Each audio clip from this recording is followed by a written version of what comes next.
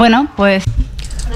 Hello everyone, good afternoon. I'm surprised to see so many people today at the end of July here in Madrid. I don't know if you are back from your holidays or if you are about to leave. I've literally just landed back in the city, and I'm very happy to be here today with James and everyone else today. I suppose that if you're here, it's because you know his career a little bit. I'm going to make a very brief introduction, and he will take the floor for 15 minutes. And I just want to be brief. James Williams was working for a full decade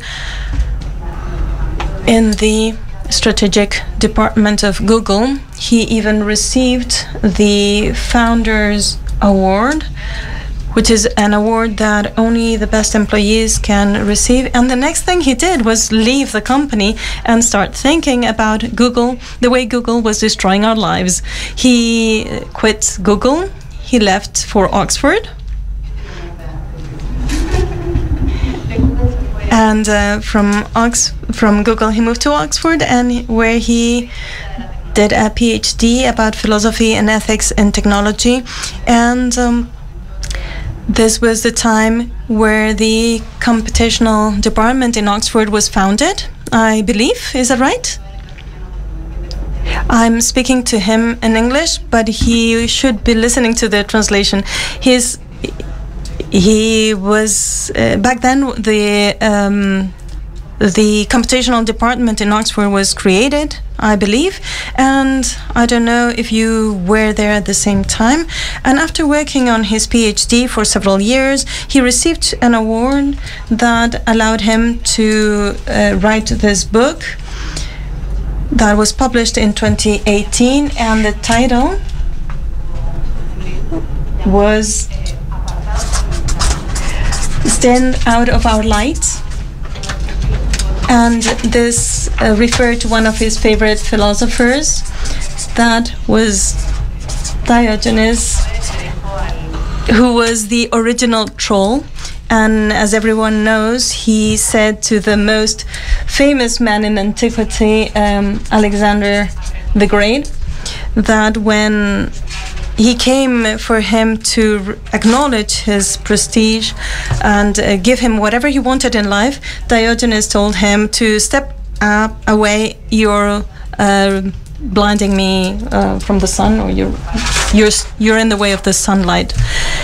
And he wanted to tell us that maybe we should tell all the powerful platforms to step out, because they are taking the light of the sun of us, or, as he says in his book, the freedom for us to choose where we want to focus our attention and the type of people that we want to become and where we're heading for. This book has just been translated into Spanish. It's been published by Gatopardo publishers. The new title is the title of one of the three parts of the book. It's a very interesting book, especially nowadays when we are so used to talking about the platforms issue, about extracting data and the addictions that they create. Obviously, his view is more based on philosophy and is related more to the attention that it steals from us and the trade-off that we have to do in order to receive emails and get messages from our friends and be able to follow the headlines in Twitter and see pictures in Instagram or videos in TikTok. What are we trading for this, or what are we giving in exchange? Now, James is going to make a presentation, 10-15 minutes, and I'll leave the floor to him, and then we can have a chat. Hello, James.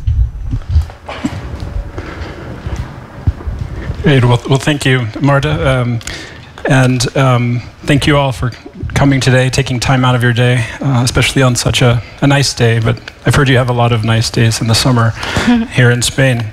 Thank you to Telefónica for the invitation to be here today, and I want to acknowledge my gratitude to Lucas Villavecchia and the team at Gatopardo Ediciones for bringing my book into your wonderful language. I grew up in Texas and studied a bit of Spanish, but I feel like your English is most of the time probably better than my Spanish. And in addition to the translation services, I feel like I can be more precise in English. So thanks for indulging my giving this talk in English. So yes, so the book has recently come out in Spanish, and it's been 3 years since this book came out in English, and those 3 years have felt like about 3 decades, I think. And I'm sure at least the last couple of years have felt like longer than 2 years for many of you. I think so much has happened in the world, not only with this weird new health kind of situation we're all in, but even in the context of these issues around tech and attention and the power struggles, really, that we're all collectively engaged in with technology. There's been an enormous amount of change.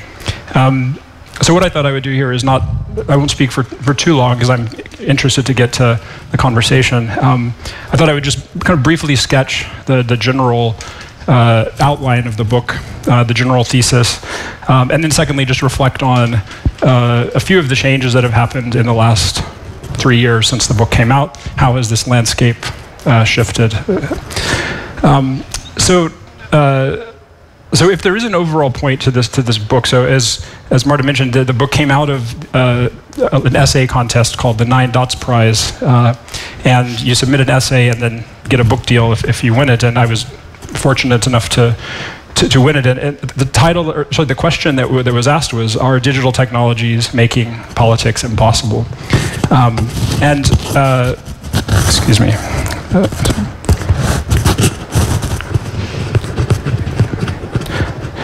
So that's where the book came out of, and it sort of built on the research that I had been doing at Oxford. My experience with digital technologies and advertising in the tech world at Google. So I think if there's an overall thesis or point to the book, I think it's essentially that this state of affairs that we call the attention economy, where these technologies that we use every day, trust to guide our lives, are competing for our attention and persuading us toward various ends, that this could be the major moral and political challenge of our time. Sorry, I think I'm coming apart here.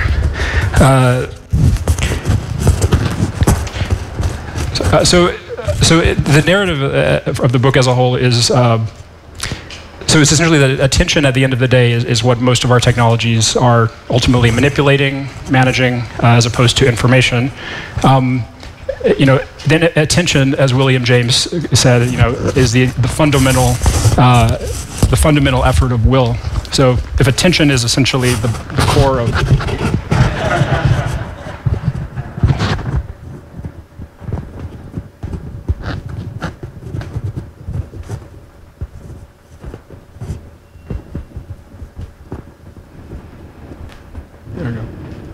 Gracias. Attention is what is being managed, manipulated by most of our technologies we use.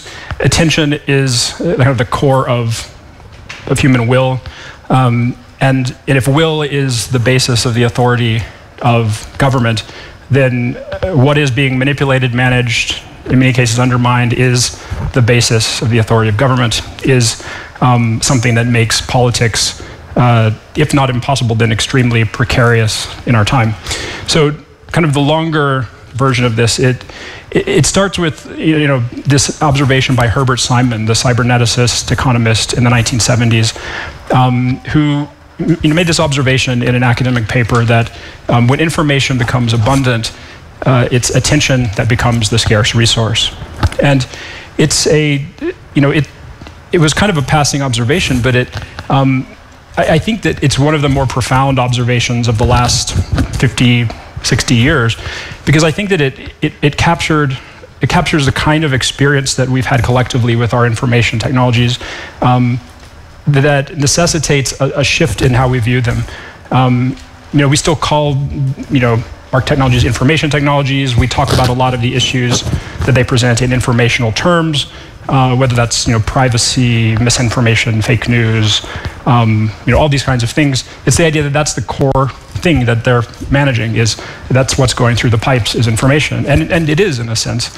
But when it comes to the way in which these technologies have impact on our lives and what new kinds of responses, new habits they demand of us, I think it's this focus on attention that is actually much more important. And so, I use this metaphor of Tetris in the book a few times to ask, what does it actually mean that information is abundant now? And I say, it's kind of like, it's not just that there's more information than ever.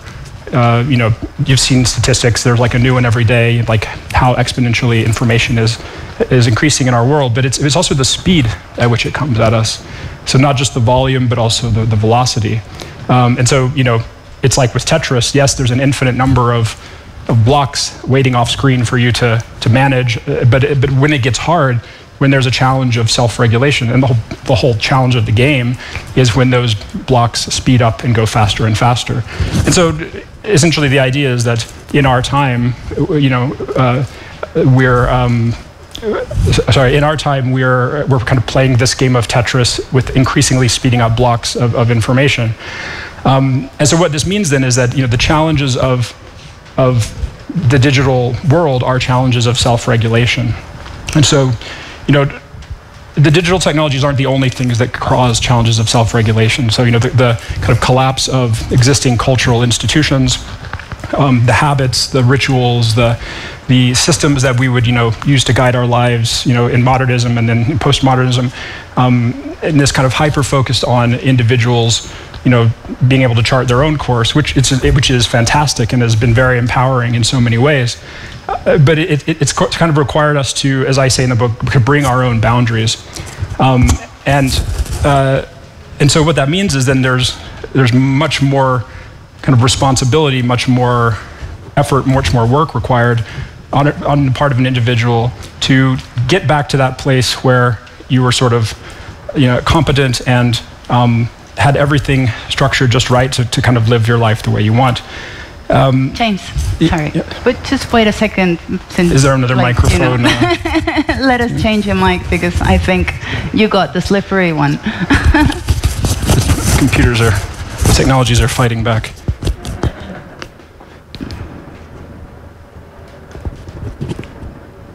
Great. All right. All right. So this idea that an abundance of information creates a scarcity of attention, and that creates fundamentally a challenge of self-regulation.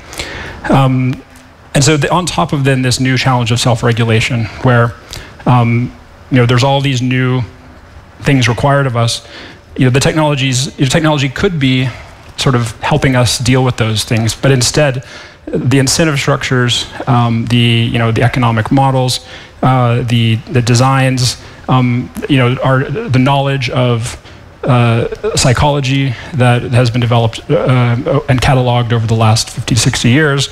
All these vulnerabilities in our cognition and decision making, they're kind of systematically exploiting them in this, persuasion industry, or the term persuasive technology is often used.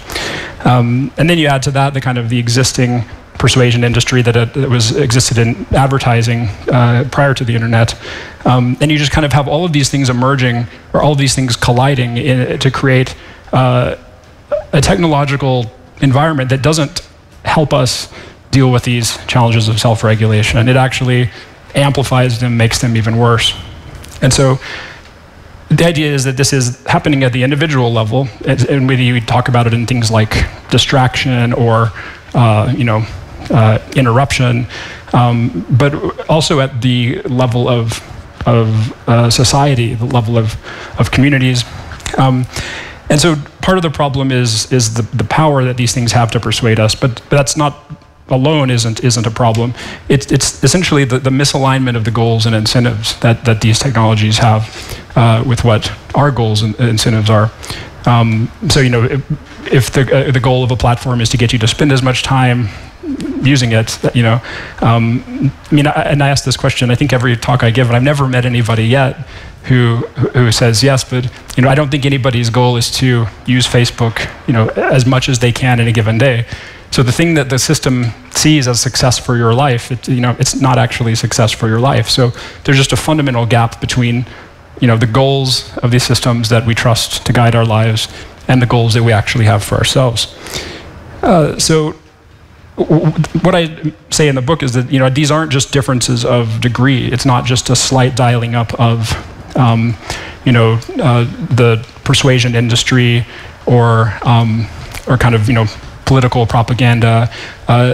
There's a difference. There's a point at which the difference of degree becomes a difference of kind. In the same way that there's a point at which, you know, a rainstorm becomes a hurricane. When you also add to this, you know, the centralization of power that these systems have over human thought, human behavior, there's a kind of centralization that we don't even have a name for it, I think, yet. A kind of power, you know, it's more than a government, more than a religion. You know, to be able to shape the very intimate cognitive habits of billions of people on the planet. It's a kind of power that has never existed in human history. And then, you know, you add to this the immense resources that some of these entities have, the algorithmic power. So there's no historical precedence. And, you know, when Churchill said the empires of the future are the empires of the mind, I think that's kind of where we are now. And so, you know, there are people who have sort of warned us about this path, you know, in the last, you know, few decades. Neil Postman was, of course, one of them, and I allude to him in the initial section of the book. And, you know, he talks about Orwell and Huxley and kind of different ways in which they saw what the actual threat to human freedom in the future would be. And he says, you know, Orwell feared that there would be people who would ban books. Huxley feared that there would be no reason to ban them because there'd be nobody who wanted to read them. Huxley said in Brave New World Revisited that he thought we'd failed to take into account man's almost infinite appetite for distractions. And so, you know, when I was working in the tech industry and I saw where the industry was going, I saw the effects of these systems and their dynamics on my own life. I felt that, you know, we still were failing to take into account our infinite appetite for distractions. And so one thing I wanted to do in my research and in the book is to kind of deepen our sense of what is at stake. Because, you know, in addition to thinking about these things in informational terms rather than attentional terms, I think another thing that we've tended to do is think about attention as a very kind of surface level phenomena. And so earlier I said I wanted to essentially connect the idea of attention with the idea of the human will. And so to do that, I used a framework that is kind of is based on Harry Frankfurt, the philosopher at Princeton, his view of the structure of the human will. So if we want to deepen the idea of attention to understand what's at stake, you know, on one level, the way we normally talk about attention is as the spotlight of attention. So the way that we manage our awareness in the task domain. So then that involves things like distraction, interruption, fragmentation of attention when technology is frustrated. So I identified what I call two other levels of attention. So the starlight is what I call it, the second level, where it's not just about doing what we want to do, but being who we want to be. It's about living the lives we want to live. So it's not just how do I accomplish a task, an immediate goal. It's about how do I pursue a longer-term goal? How do I live by the values that I want to live by? You know, navigate my life by the stars that I want to navigate them by. And so, you know, this gets into the realm of the way technology can create habits in us, the way in which it can get us to, you know, start to value certain things more than they ought to be valued, which is a kind of pettiness. The way in which it can, you know, especially in kind of like social media platforms, get us to kind of prioritize the pursuit of status over you know, other types of pursuits. So things that make it hard to be the people we want to be. And then the third level is I call the daylight. So this is not just about pursuing a goal or living by some value or pursuing a longer term goal, but it's about being unable to want what you want to want. So not just how we pursue a goal or value, but how do we define it in the first place? How do we think about thinking? How do we reflect on what we want and why? How do we reflect on the values we want to live by, our relationship with technology? So this is the domain of reflection, metacognition, imagination to a large degree. It's a kind of Frankfurt calls them second order desires, and they kind of represent a certain kind of cognitive complexity that print media was pretty good at helping us maintain and advance, but instantaneous, fragmented digital media, I think, they make it much harder for us to pursue these things. And so the idea is that if at the end of the day what makes us human is our ability to kind of keep bootstrapping ourselves up and moving more and more towards the kinds of lives we want to live, the kind of people we want to be, and these things are more often than not being undermined by these technological systems, the attention economy, that this is a threat to the core of what our humanity, and in the sense that to the extent that this is associated with the human will, it's a threat to the basis of politics worth having. So that's a very rough kind of overview of the general narrative of the book. And so in the book, I say that there are no easy solutions to this. There's always a temptation in talks about technology to say, okay, well, here's the 3 things you can start doing today. I mean, it doesn't really exist here. I mean, to the extent there is, you could start ad blocking, you could start talking about technologies differently, you could start, organizing with others to advance some political end, but at the level of the individual agency, individual action, there's not much, because this is a structural, multi-leveled problem. So there are things that I talk about at the level of design and measurement, ethical standards for designers and companies. At the end of the day, though, we need better business models, and I think one of them is to rethink advertising. I think there is a big project that remains to be done about looking at what actually counts as advertising now. If you actually look at it, it's not really, it's kind of everything and nothing does. South Park had a episode about this. They've always been a little bit out in front of where I'm at with my research, actually.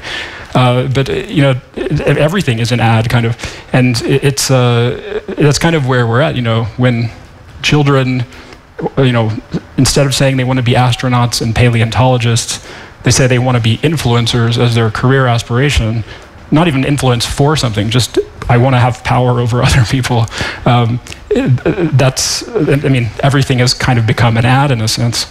So I think advertising from a kind of philosophical level and even a legal standpoint, I really think there's an urgency around this project. So and then I think as finally, in terms of solutions, I mentioned that we could start talking differently about technology. So I think it was Gordon Pask said that cybernetics is the art and science of manipulating defensible metaphors. I love that quote, because I think it gets at how just these very subtle linguistic decisions and framing decisions shape entire debates.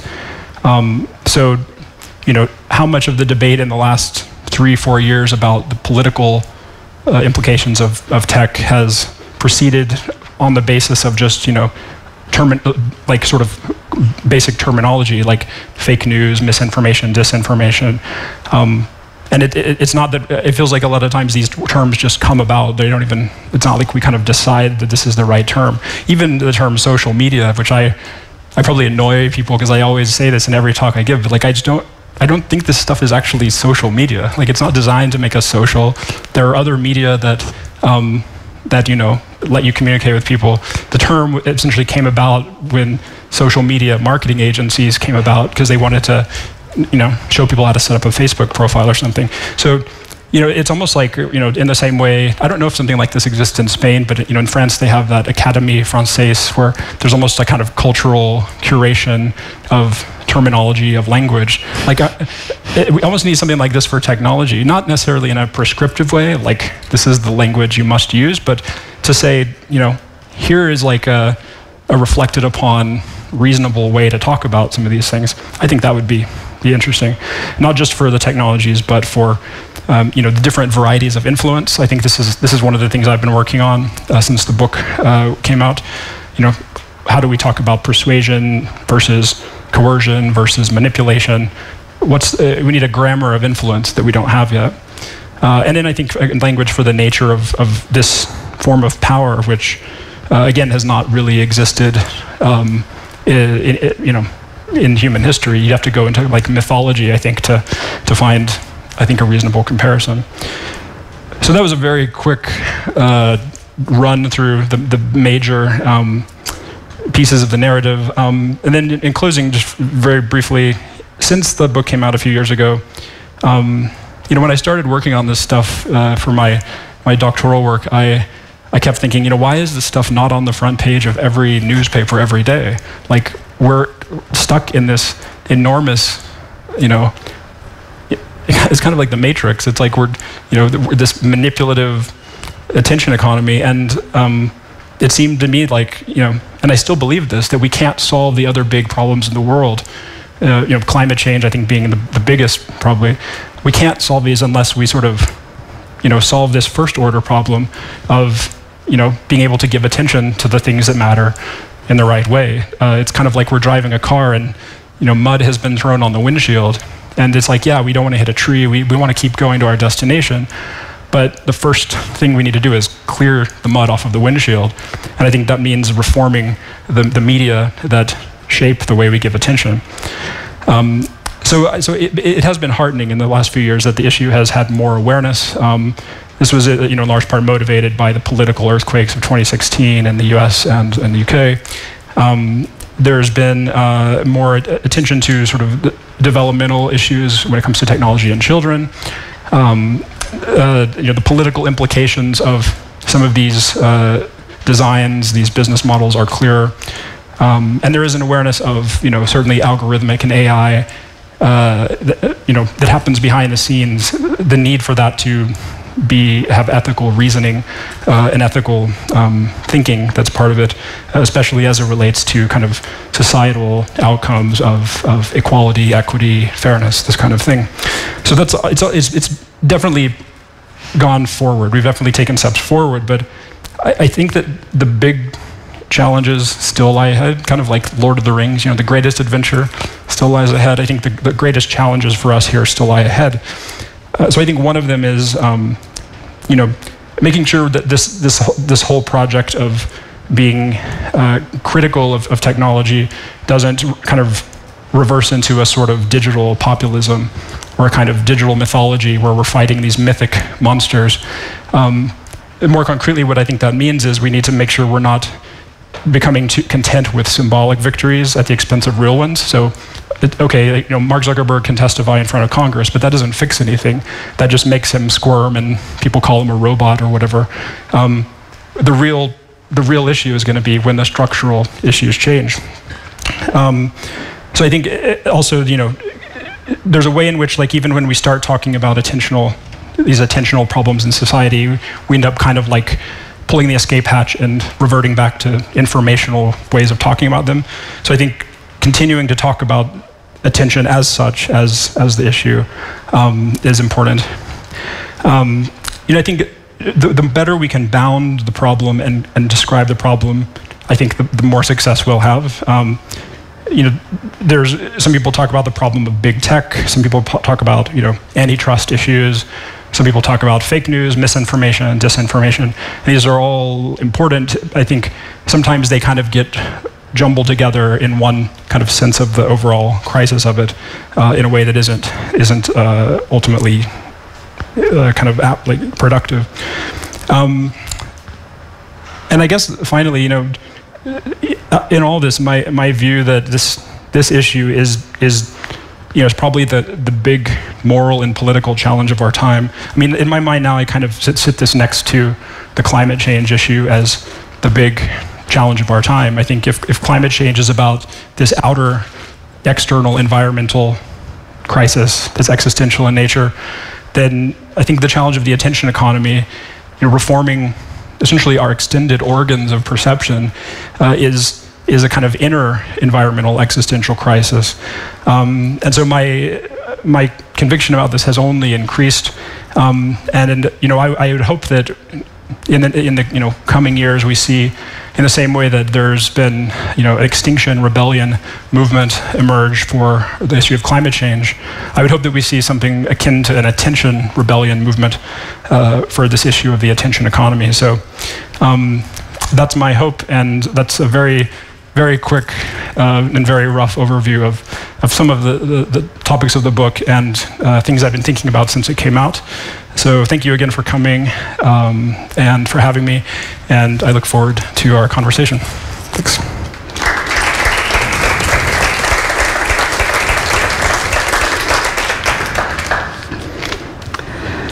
Well, thank you, James, for that presentation. It was very, very nice overview, not only of the book, but of what separates the book from right now.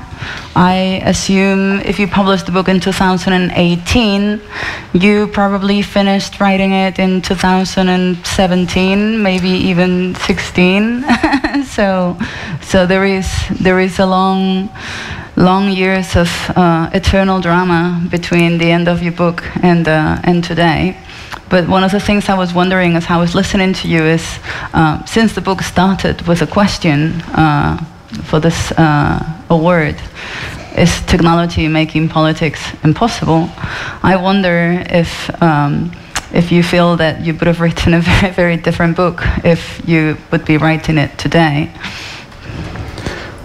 Yeah, it's a good question. I'm not sure it would be enormously different. I mean, I think certainly there's much more evidence I would have to draw on today to kind of buttress the argument. But I mean, I think the core idea that the attention economy is the kind of structural problem that leads to various types of instabilities that we're seeing in our individual lives, but also then in the political realm. I think the core argument would be largely the same. But I would have much more recent data to pull from. Well, one of the dramas of writing about this topic is that every day you regret having started the book, like like the day before, because every day everything changes. Like I was thinking before coming here of the last week's NSO revelations by The Guardian and a whole variety of different media, and how all this hacker collectives that are usually protected or aligned with state actors are using the attention infrastructure to infiltrate and a domain that can only be called the cognitive the cognitive domain of everyone in everyday life. And I was wondering about this because one of the things that you stated in the book is that you didn't think that the data extraction problem was so important. You thought that the attention problem was way more relevant. I wonder if now you have maybe changed your mind a little bit about that. Not really. I mean, I think certainly issues of surveillance, of data extraction, the privacy issue. I think these are certainly important issues. I think, to me, if we imagine though tomorrow that we solved those issues, like we had them all figured out, I think it seems to me like we would still have the major issue kind of before us. To the extent that a lot of data is collected online. I mean, maybe not by governments, but by companies. I mean, it's typically to use as a kind of a way of improving or amplifying either advertising or persuasion, the competition for attention in some sense. So, I think in the book I wasn't trying to say that these things weren't important. It's just that, where they happen in kind of business context, it's usually as a means to the end of getting attention. But then when they happen in obviously in governmental, geopolitical contexts, it's sort of a different kind of problem, which I certainly wouldn't want to undermine or minimize that either. So I think that there are problems, but to me the core problem is the conquest for human attention and the manipulation of it via hyper-effective persuasion.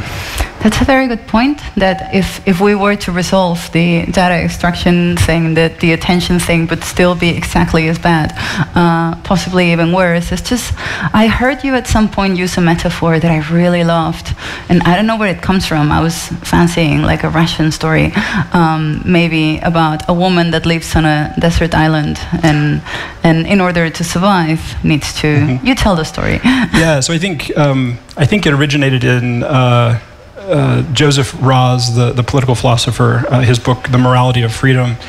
I don't know if he was the first to use this example, but he used it in the book. He called it the example of the hounded woman. So there's like a woman who is on an island, and she needs to do the things she needs to do to survive, find food, build a shelter, get water, all this. But there's this murderous, rabid dog that chases her around the island, and she has to keep running from it, and so can't do all these other things. So it's this idea that the deprivation of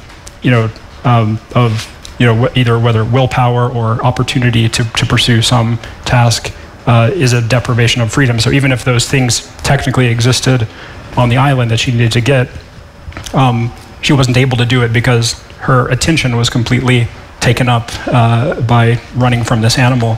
So the idea is there's an analog there in the same way that we all have things we want to do in our lives, but if there are these various forces competing for our attention, in many cases actually winning our attention, whether it's one more funny cat video or the latest outrageous political event dinging our phones, that there's a sense in which we're being hounded by it, and the deprivation of attention is undermining our practical ability to do the things we want. So that's the general comparison there.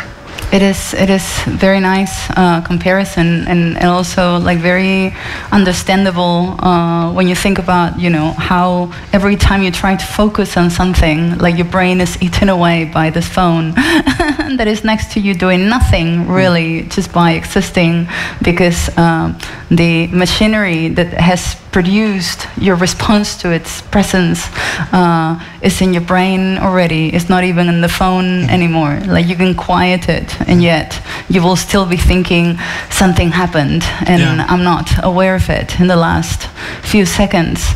And one of the interesting things that comes from studying what this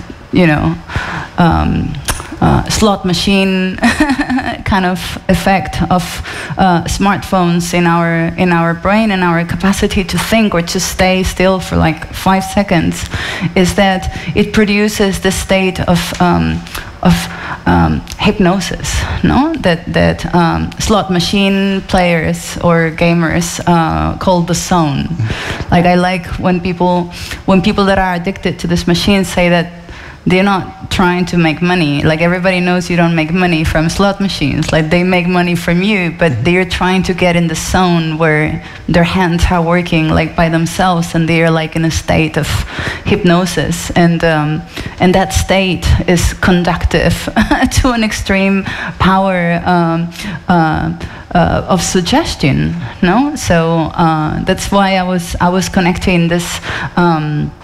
This power of grabbing attention and eating away of our brains to the NSO and hacking team abilities, because while we are in this state, we are more vulnerable than ever. But anyway, one of the things that I really like about your book is that you don't focus much on the topic of the platform's intention. Like you don't, you're not so interested in their intention because you think the problem is in the incentives.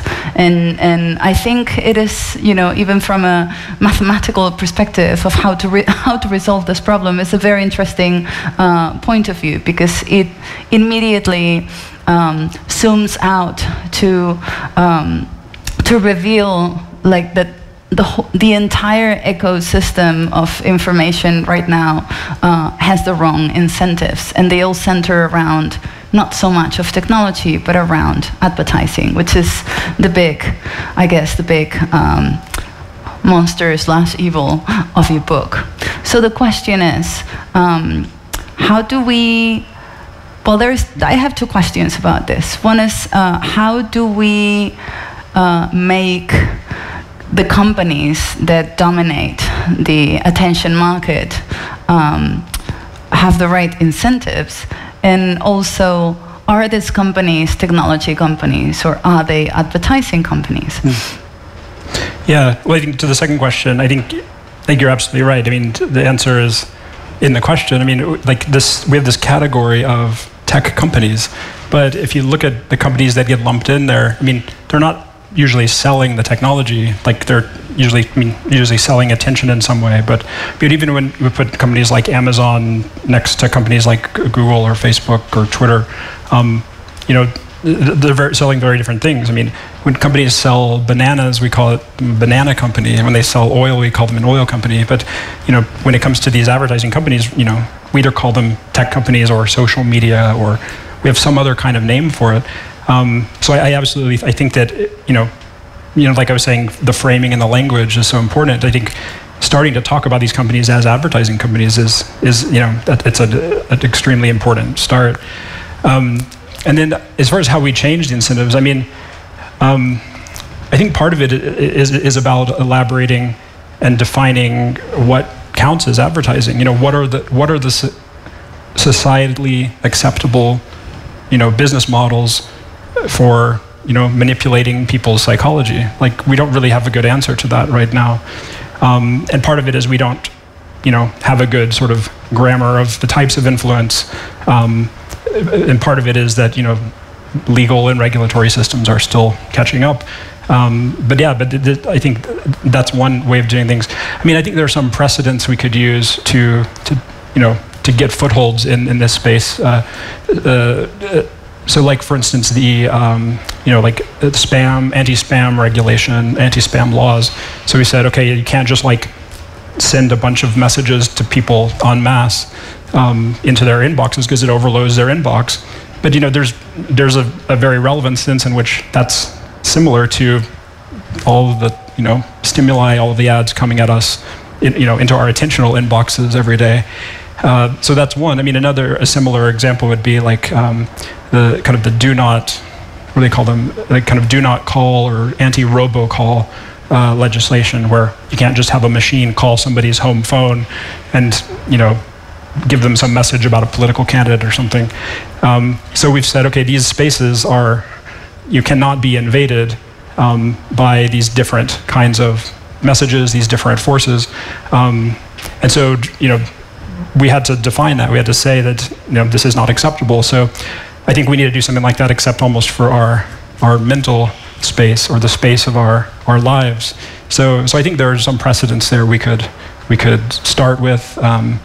And I mean, I think actually, I might even have it in the book, but it was a quote by, I want to say it was Vance Packard, his book, The Hidden Persuaders, where he says, you know, this is the privacy that is like the most outrageous that these, you know, advertisers invade, is like the privacy of our minds. So this idea of mental privacy, cognitive liberty, I think this domain is, I think, very ripe for advancement in, you know, philosophy and law.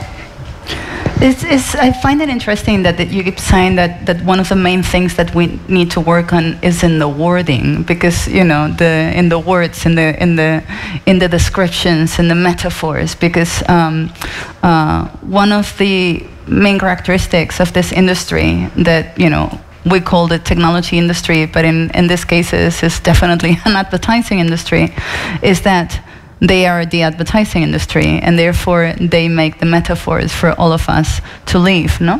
And so they have evolved into this perfect machine of creating metaphors that suggest the exact opposite of what they are, no? Like the classic example being the cloud, representing something that is the exact opposite of a fluffy, clean thing that is everywhere and is, you know, and can be accessed by everyone. And they use it to define, like, you know, a cluster of servers in a desert protected by guns and wire that creates a lot of CO2 and that nobody can access to. So that is a problem that you can also see when people try to define what the problem is. And yet again, like, we're trying to decide whether or not they're technology companies or advertising companies. And I think as I was listening to you, that is the same about profit and value, no? Like, we keep thinking about the things that apparently give them profit, which in this case is maybe data. We keep thinking, I mean, when Mark Zuckerberg says that he doesn't sell data, he's actually right. Like, he's telling the truth. What he sells is eyeballs, no? We could say. But in a way, he's accumulating data, which is what gives him and his company value. Like, their true value is not in their selling, but in their accumulating of this data that turns into predictions and also into an, like, impossibly powerful political tool. So thinking about what you were saying about everything, or even South Park was saying, everything is an ad now. I was talking to a friend the other day that is counseling the European Commission on political ads. And we have spent a whole week, like, trying to make a circle about what constitutes a political ad these days, because we keep thinking that political ads are the things that appear on a surface, no? Things that appear on a banner, or, you know, maybe not always on the street, maybe on top of a website, but we keep thinking that they have this sort of rectangular shape, and there's normally a face on them that is a politician that is asking you for something, or to not vote to someone else. But this is not what political ads are these days. This is not how Facebook uses that data to create political ads. They are more like a weather, no? Like a meteorology around a person that shows a world, that gives an impression of the world. Mm-hmm. And I wonder if you think that the first step towards the recovery of this super powerful and misused infrastructure is to define what's advertising and to regulate that advertising. What are the steps back from this reality where people are surrounded by an advertising that is the world as they see it? Yeah, I mean, you know, our categories for talking about advertising, you know, emerged in an environment where we had, you know, a few main, like, kind of media, and the advertising was this very neatly bounded off space. I mean, not always, but a lot of the time, you know, it was kind of this exception to the rule of the way that information was being delivered. And I think just what's happened now is the boundaries, you know, the boundaries around the ad have kind of dropped, and yeah, it's hard to tell what's an ad and what's not. I mean, I think, to me, there's a bigger question, which, I mean, will probably be something we always grapple with, but, you know, what kinds of influence do we deem to be acceptable? And so I think the question of what is an ad, what counts as an ad, and what kinds of ads are acceptable and when and where is almost a subset of that question. So I think it seems to me that first we would want to just say, you know, what kinds of influence in a political context do we not think is acceptable, and why? And then, you know, it might be that we need to jettison the word advertising. Just maybe it just doesn't have the same utility that it used to anymore. So maybe we need a new vocabulary to talk about. You know, maybe it's based in the the elements of our psychology that the persuasive message is speaking to. Maybe it's about the way in which something is targeted to us. So there's all sorts of really hard, complex questions, I think, in this challenge of redefining advertising, and then the broader question of what kind of influence is, what kind of psychological manipulation is acceptable. Yeah. What influences? You were saying before that you were working on a grammar of influence, which I find fascinating, because one of the first problems that I think I would find in pursuing that possible grammar is the fact that you cannot measure it. Like, for instance, I think it would be difficult to find something more studied and researched and exposed and biopsied, if that is even a word, than the 2016 election where Donald Trump became the president of the United States. And yet, there is no way you can demonstrate that any of the results of all these investigations convinced anyone to vote anything.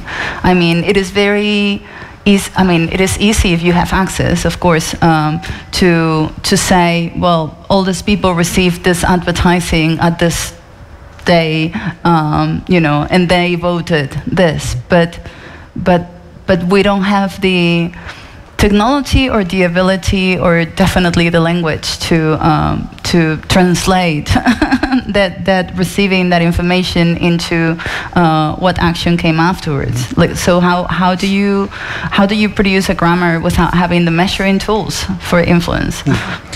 Yeah, I think that whole phenomena of the 2016 election was really interesting. I mean, it's already, I think, very hard for these unique one-time events. If you don't have a counterfactual to compare it against, it's hard to know.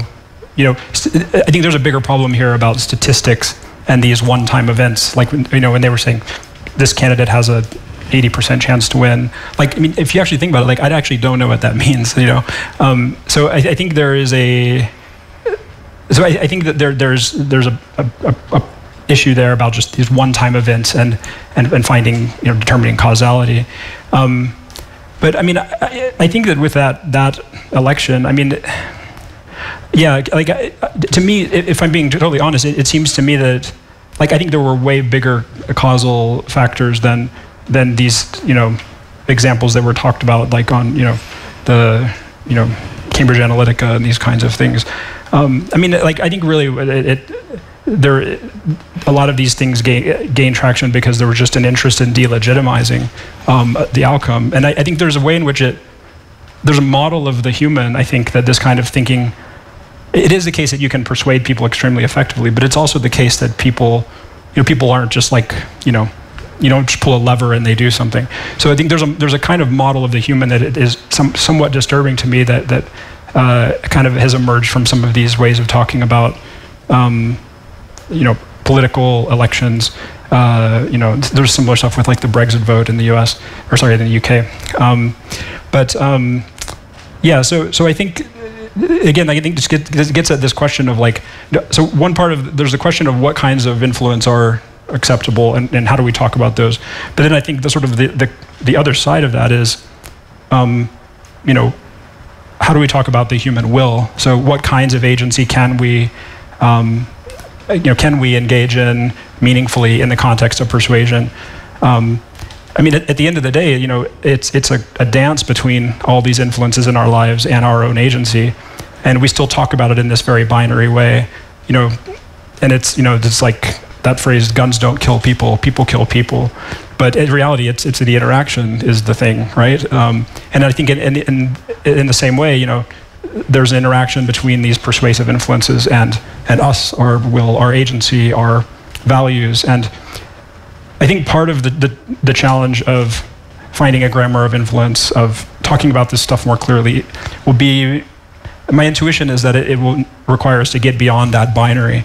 Like McLuhan talked about, media as extensions of man, and there's this kind of the cyborg idea where these aren't sort of, it's not like this antagonistic situation where there are these technologies and us, these influences in us, like they're extensions of us in a certain way. And so I think the more that we can get beyond this binary way of talking about things, move from a kind of entities to interactions-based discussion, I think the better. Did I answer your question? Sorry, I could. It is, I think, for now, it's a very unanswerable question. I guess we have to think about influence as something like humidity, that we can only measure in like percentages, that change all the time. I think the environmental metaphor, it's definitely the right one, it seems to me. It's not just a single interaction, it's the whole environment of it all, yeah. So thinking now in more positive terms, there is, my friend Benjamin Bratton always says that the worst thing about these platforms is not that they are evil, that they get your data and all that, is the fact that they are such a powerful machine and they produce useless results for anything that is not, their commercial empower interests. Which is his way of saying we have built an uber powerful planetary scale computation machine that does things and could be doing better things with that power. One of the things that I've been thinking a lot regarding AI, because of course we're talking about this technology companies that are advertising companies, but are also like the big AI companies in the planet, how AI is being persistently misused as a substitute for human intelligence, cognition, or decision-making, mostly decision-making, and how it has proven time and time again to be actually very good at other thing, which is diagnosing problems. Like, for instance, one of the good examples is Amazon has tried several times to produce an AI that can hire women in the company, because as most platforms of this profile, they don't have enough women working in the company, and therefore their company culture suffers as a result. So they create this AI that is supposed to go through the CVs and come out with, with a proper ungendered, optimized approach to the people they want in the company. And it never works, because the AI becomes better and better at finding those little nuances in the CV that will indicate the presence of a female, and immediately discards them. And but the fact that these results are proving time and time again that the company's culture is producing this problem, seems to me that AI is being misused, that AI could be also used as a diagnostic tool, maybe for correcting or pointing out at all the grammar incoherences of the way we deal with this problem right now. Because, part of the problem is that we bump into paradoxes all the time, or into maybe fictional paradoxes, because they are more like contradictions between the gooey surface world of descriptions of the technology and what the technology actually does. So they are not really paradoxical, they are more like, finding the contradiction over and over again and not knowing what to do with it. So are you using, sorry, very long meandering to ask this, are you using AI for producing a grammar of influence and persuasion?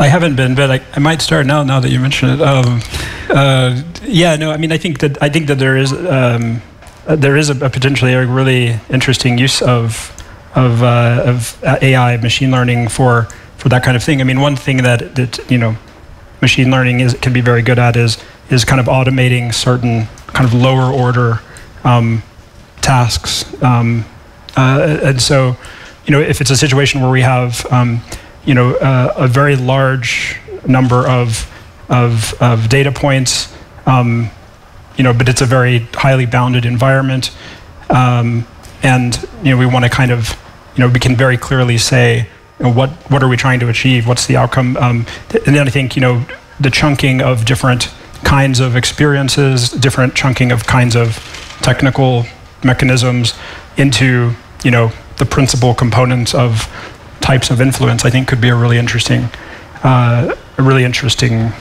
approach. So, so yeah, it's yeah, I think there's a lot of potential there. Yeah. Oh well, thank you. We can go now. Well, I mean, I was thinking maybe. Like I think you mentioned AlphaGo in the book at some point, and AlphaGo is a very interesting case because, I mean, not only is trying to do something that was supposedly impossible, which is beat humans at the game of Go, or at least beat the best Go players at the game of Go, and but then in the process of beating the first champion of Go and beating the second, a whole year went past where the machine was playing itself, to the point that it went from having, I don't know, like a Den 9, which is, I think, the top maximum level of Go playing that you can have as a human being, to jumping to a, I don't know, Den 15, where no human being ever will ever be able to beat this machine. And so I wonder, because you focus so much on finding the right goals for these technologies. If we were able, I mean, because of course this is like, oh, you just have to ask what you want, as if you knew what you want all the time. So your grammar or influence, I guess, would also be necessary for producing, or at least stating the appropriate goals for these technologies to be working in our advantage instead of our disadvantage. Yeah, I mean, I could see a system like an AI-based system being really useful for enabling like reflection on our intentions. So, you know, like, one part of the problem is, you know, we'll kind of get sucked into using some service, and you know, an hour, 2 hours will go by, and it would be interesting if there were some kind of system that could look at behaviors, look at interactions we're having, and say, hey, it looks like you're getting sucked down the rabbit hole of a endless, you know, feed that's giving you variable rewards or whatever. And raise that to your conscious awareness, where, you know, if the system is trying to make it unconscious, it kind of helps make it conscious. So in the same way, like a friend might, if they were sitting there and they like throw something at your head and being like, what are you doing? You've been on your phone for an hour, you know. So I could see a really useful practicality of a system like that, just an aid for reflection. I mean, it's staggering actually how little reflection these systems, you know, enable or even allow sometimes. And then I think also another one, I think I talked about this a little bit in the book, you know, reflecting on our intentions, like, you know, what am I actually trying to do here? Why am I trying to do that? What's the higher level intention?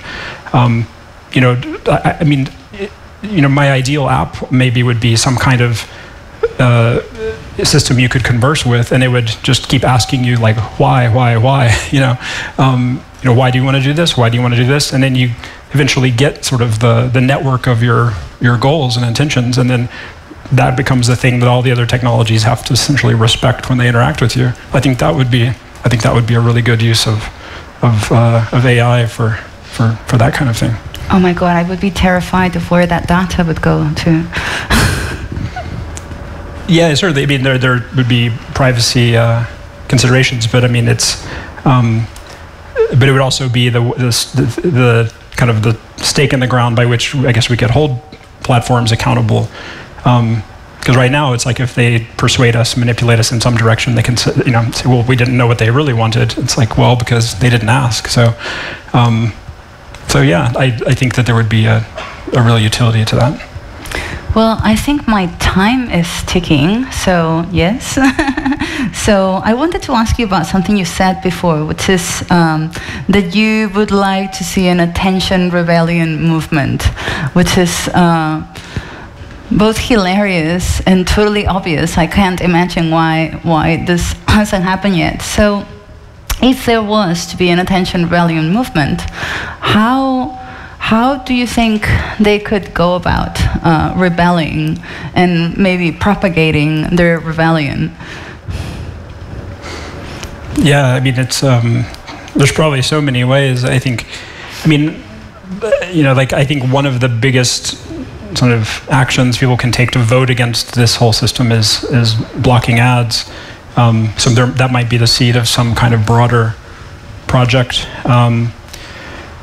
It's a good question. I think I'd have to really think about it. I mean, if you look at what Extinction Rebellion has done, you know, like things like, I guess, bringing awareness is kind of one aim. So, you know, the die-in at the British Museum or whatever they did, where they all lie down like they're dead, you know, in the museum. Basically, bringing awareness about the issue to people, you know, to be an education component. Some, you know, way of applying pressure at important pressure points in the legal, other societal systems. So I think all of those things could be important. I mean, you could argue that, you know, some of the kind of, you know, this term has been used, a techlash, in the last few years. You know, I think you could argue that some of that is a kind of de facto attention rebellion. But again, the issues that the techlash has dealt with, I think, are more diverse than just the attention issue. So yeah, I don't know. I'd have to think about it. I feel like it would involve something about just helping make the point of like what we're giving up every time we give attention to one of these systems, and every time they capture it from us. Like what's at stake is kind of our fundamental humanity, you know.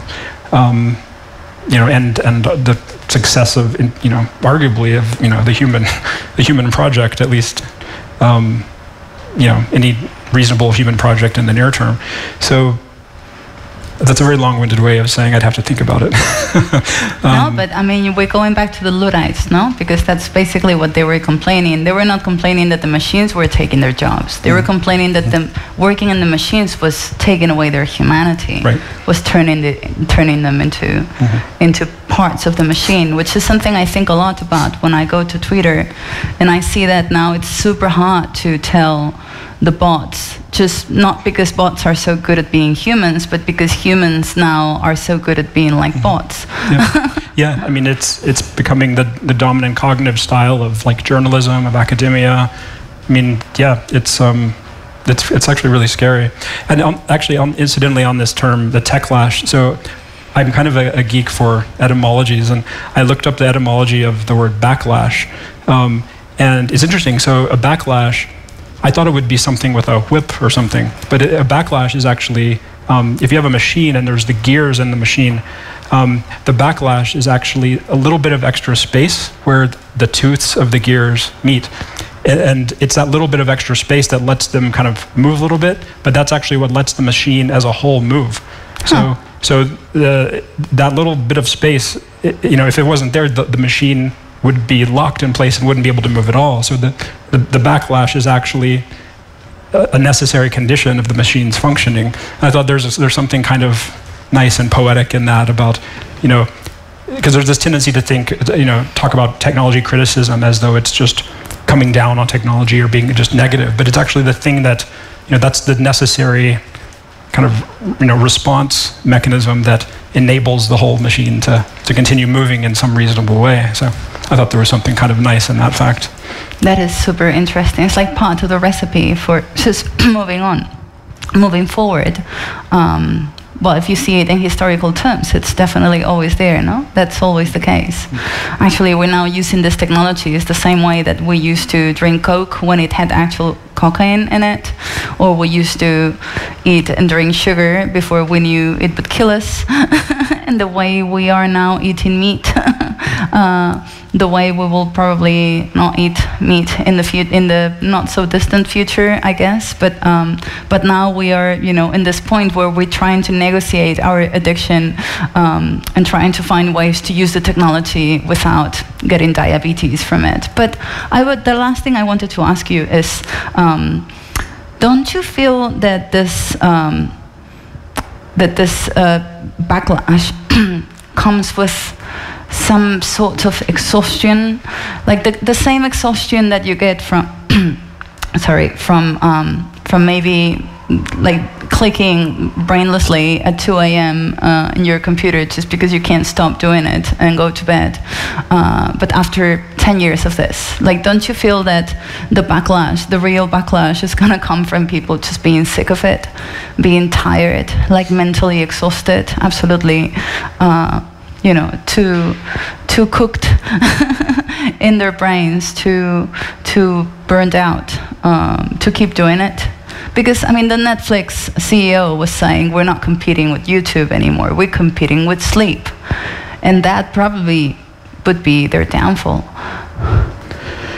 Yeah, I mean, it's like trying to give attention to these dynamics and articulate even what the problem is sometimes in a reasonable way is exhausting, and then on top of that, the, you know, efforts to push back against it, to keep the, you know, the ball rolling on various reform efforts. It's certainly exhausting, and I think that's one of the risks, is that you know, at some point, you know, society might say, we have our cat videos, like, let's just go watch some cat videos, and then there will be exhaustion. I mean, I think that, you know, enshrined power, you know, exhaustion of the rebel force is always something that the power that's, you know, currently enshrined is hopes for, and if not, kind of counts on.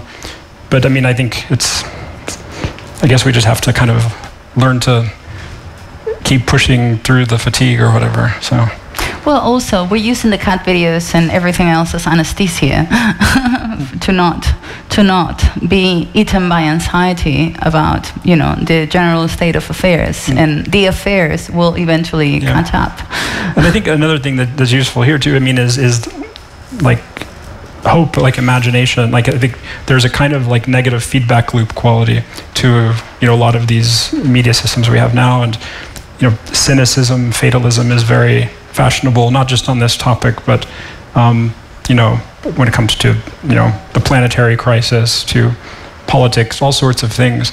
I think I've actually been really heartened, like, talking to some younger people. So one of the great you know, surprises that came out of this book was the president of Princeton. You know, every year he picks one book to assign to the incoming class, and 2019 he picked my book, and so that gave me this opportunity to go to Princeton and talk to their incoming class. And, you know, I talked with a lot of them, and it gave me a certain kind of hope, that, you know, that this fashionable cynicism, fatalism, it's not something we can sort of just assume will continue to be there. There is a real desire for hopeful narratives, for imaginative narratives, on the part of you know, young people, not just young people, but and I think, you know, one of the things I think we can do to avoid exhaustion is keep our eyes on some kind of hopeful narrative.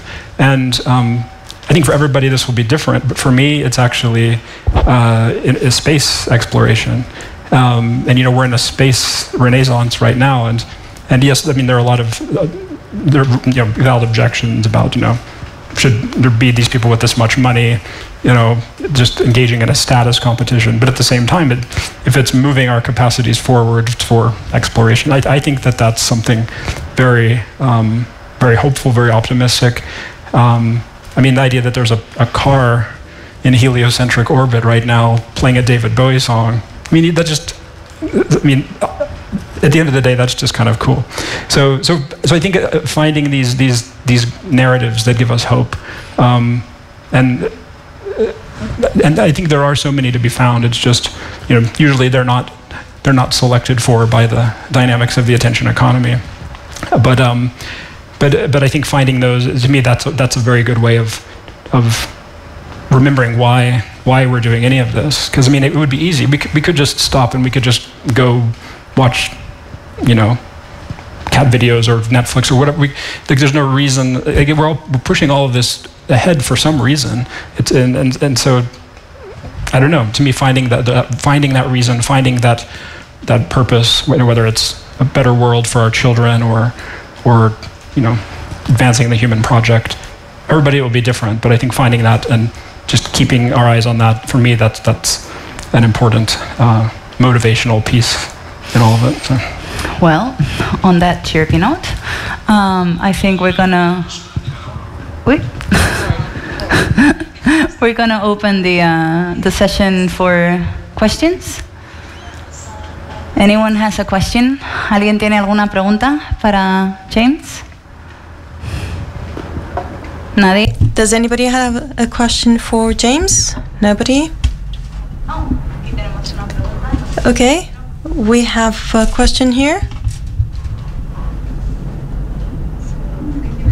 Your talk, it was very nice. I wonder whether, well, you talked about the attention economy, and I wonder whether the problem is not so much the advertising and everything that counts as advertising, as I don't know, as misinformation, for example, but also this thing of showing something different. I mean, to being attentive to different things, because an advertising or a misinformation is shown to some people but not others. So the information that is shown to different groups of people are different. So maybe the problem is not as much the misinformation or this advertising or this attention economy, but the thing that showing different things to different groups. So this is my question. What do you think about that? Thank you. Sure. Yeah. Thank you for the question. Yeah, I think this is a problem as well. I mean, the idea that people could be at completely different information environments, such that people might have two completely different understandings of the same story, or may even not even be thinking about the same stories. So then, what does it mean to be part of the same community, part of the same society, if we increasingly don't share a common reality? So the filter bubble idea kind of gets at this issue. So I think certainly this is having a common epistemic world, a common informational world is very important for many of these things. So I think it in some ways it can be a result of the attention economy. So if it's just more effective to target information delivery at particular people because you can, whether it's advertising or some other information, that can be one means by which people's informational worlds get fragmented. So I think I see them both kind of existing as part of the same broader problem. Yeah. ¿Alguna otra pregunta? Any other question? You don't have any questions for James? We have him here today, and it's a luxury to have him. Since no one asks. What companies are doing it right? Or companies, maybe organizations. I mean, of course, you've been part of the foundation of Time Well Spent. I don't think you are so involved with them at the moment anymore, because maybe you're focusing on your research in Oxford. But I wonder if you can think of other institutions, organizations, or definitely companies, since we are dealing with a problem with an industry and not with an industry devoted to basically advertising, but having changed the nature of the internet itself in the last 10 years. So who's doing it right? I mean, it's hard to think of any advertising companies that are doing it right, almost by definition. I mean, when early on at Google, when I started, there was this, I think, chance to sort of really go all in on intention-based advertising as opposed to attention-based advertising. But of course, in advertising now, it's kind of been, most of it is attention-based advertising. I mean, it's not a company in the same way, but I think, Wikipedia, I think, is really interesting. In one sense, because they're not so much even like a service or a platform as they are like a process by which certain decisions can be made, standards can be created, and you can go on, you can see all of the standards by which information gets presented to you. And one of the big problems with, you know, the attention economy is you don't even know why certain information is coming at you. You don't know whose interests, whose incentives led to me seeing this thing, as opposed to the millions of other things I might be seeing.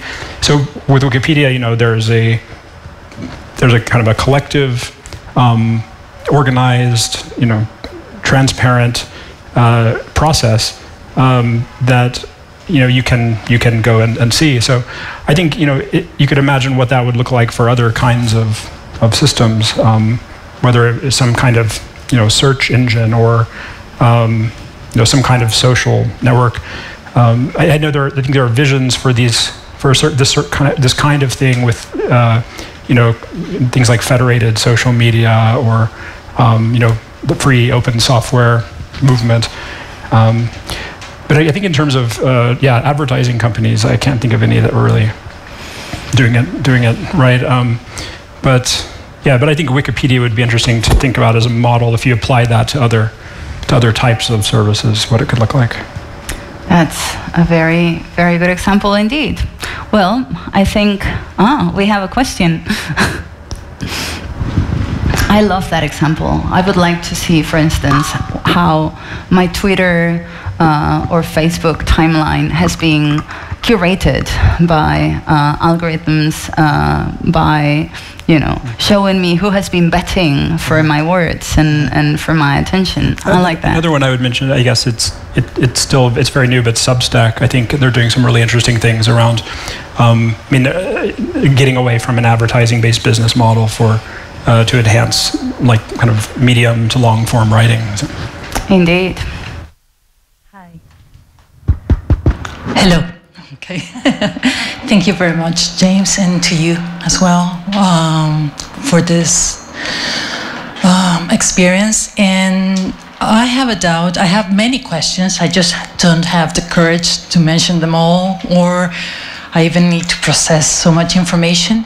But when you were talking about AI, you mentioned that it would be interesting to have or create some kind of responsive, something that will go deeper and ask why, and take you into maybe more deeper answers.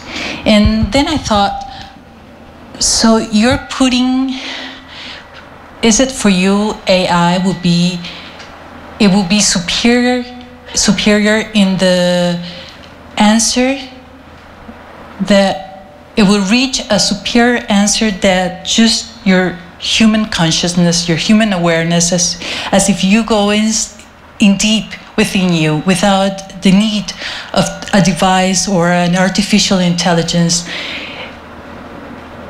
Do you think that the AI could be equivalent? It will reach that place where it will be equivalent to the human consciousness? Am I making myself clear? It's because I'm it just brought to me this that you were interested in finding this thing that would tell you why. Where will you expect it to take you to? Is it not something that you will be able to reach this place by yourself by inquiring within you? Sure. Yeah. So it's a good question. So I would say, so the way I think of it is this: the way we know what we want is often by reflecting on it, and so that reflection can happen a number of ways. It could be that I'm sitting in my room at home, just talking out loud, looking in the mirror or something, or it could be that I'm talking with a friend, or going to a personal coach or a therapist, or there's a number of ways of externalizing and then reflecting on. And sometimes, in the same way, sometimes I don't know what I mean until I hear myself saying it. Sometimes I don't know what I really want and what I'm going for until I explain it to a friend and have them, reflect back various things. And so the idea, I guess, I was going for there was just that, there could be some kind of AI service that, you know, it wouldn't even have to be you wouldn't even have to use AI. I mean, you could even just encode the techniques of motivational interviewing into a chatbot or something. But if it was just one other option for that external reflection, where you know, if it just asked you why, then that's this external prompt for you to then kind of continue that process of reflection. So I don't think it would, you know, on the whole, be better than talking to a therapist or a friend. There would probably be unique benefits to doing it with a AI system. You know, if you think of something in the middle of the night and you don't want to call your friend or your therapist, then you could talk to this thing. But so I think there would be unique benefits, also unique drawbacks. But it could just be one more system for reflecting on our intentions. Actually, I have a 3-year-old son, and he's just now gotten in this mode of literally everything I say, he says, well, why? You know, I think Louis C.K. has a great bit about this. Like, he kind of goes more and more meta. But actually then, like, you know, he'd ask me, like, why is the sky blue? And like, oh yeah, let me open up a science book or Google it, and, you know, I learned things I didn't learn before. So this kind of like dyadic reflection is core to a lot of different things, whether it's, you know, self-knowledge or learning about facts of the world or whatever. So that was what I was roughly going for there. Funny enough, Why is the Sky Blue was the first ad that Google came out with in Google Sense that would come up what they didn't know anything about you. When they didn't know what to show, instead of showing you cars or, I don't know, cosmetics or dresses or something like that, like the Why is the Sky Blue would appear, and you would click on it and it will tell you. Which I think it's very nice to cover that space. So maybe if I saw it, I would erroneously think I was being hyper-targeted with some intelligent AI. It would just be the default one. Exactly. But that question you asked, I really liked, because it also reminded me of the end of Hair, this Spike Jonze movie, where at the end, and I'm sorry if this is a spoiler, but he gets dumped because, you know, his operating system goes with other OSs that are basically in a higher state of consciousness. It's like the earth is better in yoga than he is, I guess. Well, I think this is a wrap. Vamos a cerrar la sesión. We are going to be wrapping up the session today. The foundation has some space at the entrance where you came in through for him to sign your books. Please do not come to the stage, because while we are going through this period of using face masks or not, it's better if we do not get too close, but we're going to remove the mics and put on our face masks, and you can bring your books for the author to sign them for you. I'm very glad that you came to Madrid and that I was here on time to see you and talk to you. I hope your grammar comes out in a you know, a fast enough fashion that we can at least slow down the effects of this attention economy in all of us, or maybe just on me. And well, I'll see you all at the, you know, on the way. This is the last event of the summer en el Espacio Fundación Telefónica, así que os veremos todos. So we will be meeting you all after the summer. I wish you all a great summer, and thank you for the foundation for inviting us today.